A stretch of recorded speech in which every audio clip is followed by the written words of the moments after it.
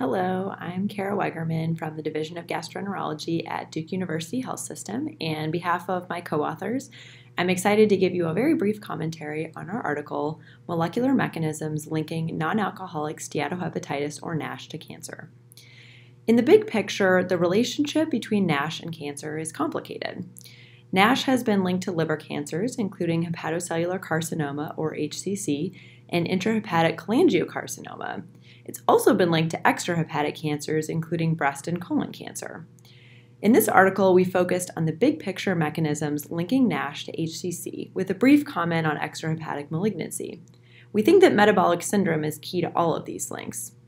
But the link between NASH and HCC is a particularly important area for research because we're seeing HCC diagnosed in patients with NASH who don't have cirrhosis, which brings up the need for better risk stratification and surveillance. The main points from the article are that a key inciting event in the link between NASH and HCC is abnormal accumulation of lipids in the liver, which often occurs in the setting of the metabolic syndrome. This leads to oxidative stress and mitochondrial dysfunction in some patients, and that sets off three processes that may lead to HCC.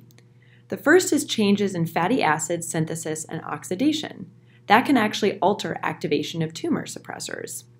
And the second is activation of growth, proliferation, and pro-apoptotic pathways, such as JCAD-YAP, IGF, and caspases.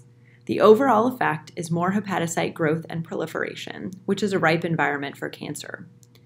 And the third process is changes in immune signaling, including a loss of anti-tumor surveillance and secretion of pro-inflammatory cytokines, which promote HCC development. Hopefully, understanding these mechanisms will help to lead to ways to prevent or treat HCC. But these pathways have far-reaching effects beyond the liver, which can complicate these efforts. For example, anti-TNF agents have been considered as chemoprevention because of the link between pro-inflammatory cytokines and HCC, but TNF is important for liver regeneration. Similarly, hedgehog pathway inhibitors are potential therapeutics for NASH-associated HCC, but hedgehog is also crucial for liver regeneration. Apoptosis inhibitors, most notably branched-chain amino acids, have also been discussed, but there's limited data at this point.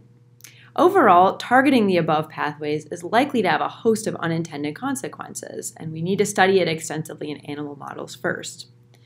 Targeting the abnormal lipid accumulation in the liver and the metabolic syndrome has enormous potential, but it would require significant public health investment in obesity prevention.